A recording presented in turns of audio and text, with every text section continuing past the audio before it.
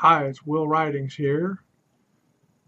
I just wanted to give you a quick background on Ridings Law Firm. It was started in 1998.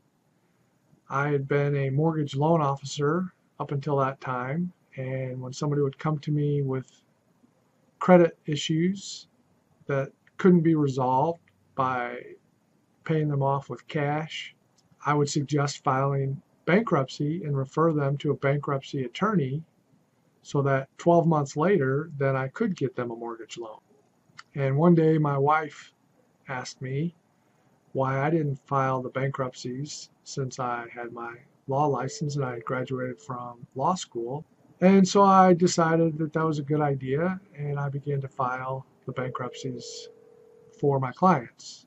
My manager at the time said that I had to choose either to be a mortgage loan officer or bankruptcy attorney. I couldn't do both. And so I chose to be a bankruptcy lawyer. That was 18 years ago, and I've been exclusively filing bankruptcies for clients for the past 18 years.